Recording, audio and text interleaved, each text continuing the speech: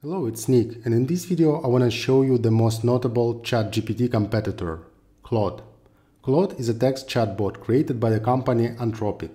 This company was founded by former members of OpenAI. Claude is not a new tool, but I decided to record this video because Claude is now available in 95 countries. Previously, it was available only in the United States and UK. In this video, I want to show you what this tool is capable of.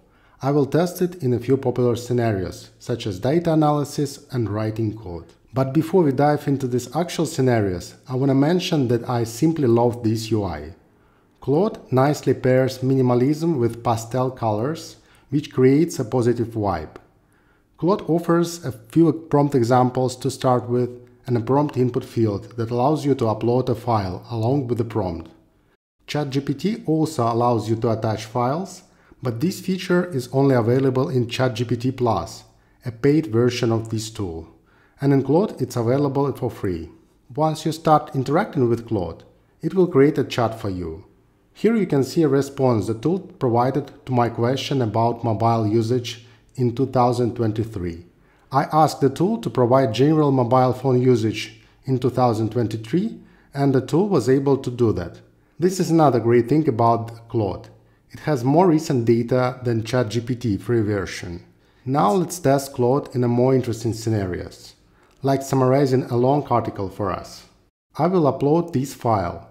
This is a scientific paper about large language models, and ask Claude to analyze it. Claude can handle up to 75,000 words as an input.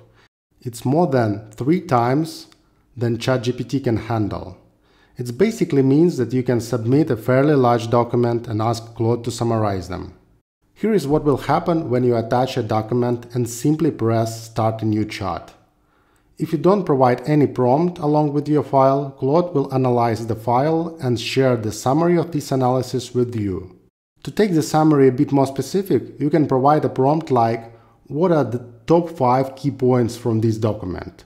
along with the file. But you can also ask follow-up questions about this document, such as, in my case, I decided to ask about the key innovation elements of the GPT model. As you can see, Claude was able to extract this information from this document.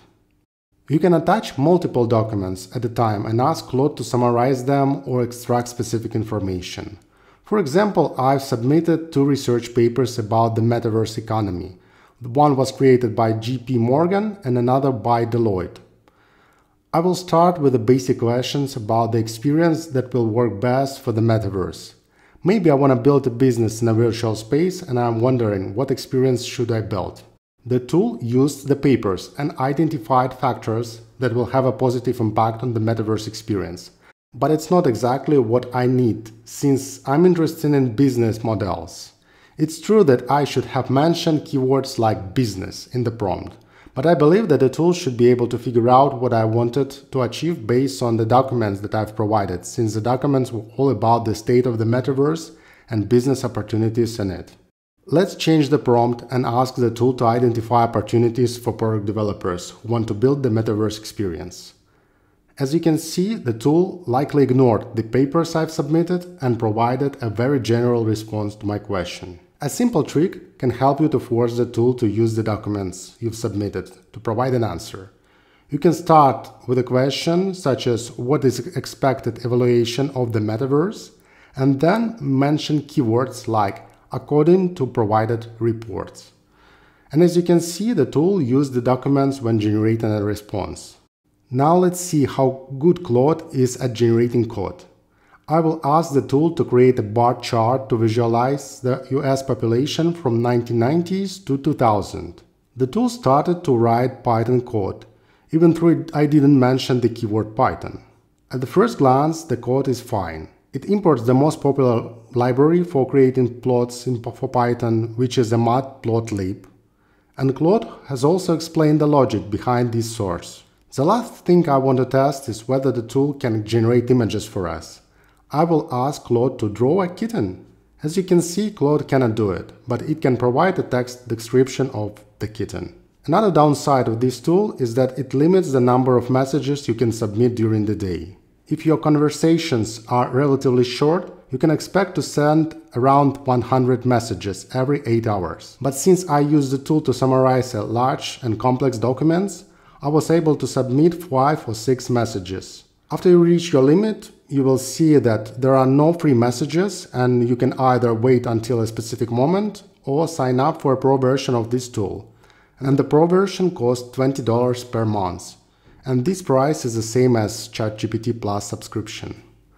Let's quickly summarize the pros and cons of this tool. The benefits of Claude are a large number of tokens. You have 100,000 of tokens, which is around 75,000 words, which is the size of a fairly large document. You can provide files along with your prompt, and Claude has training data up to 2023. The downsides are a lack of text-to-image generation and a limited free plan. The number of messages you can submit during the day is limited. Hope it was helpful. Let me know what you think about Claude. And can it really beat ChatGPT? Thank you.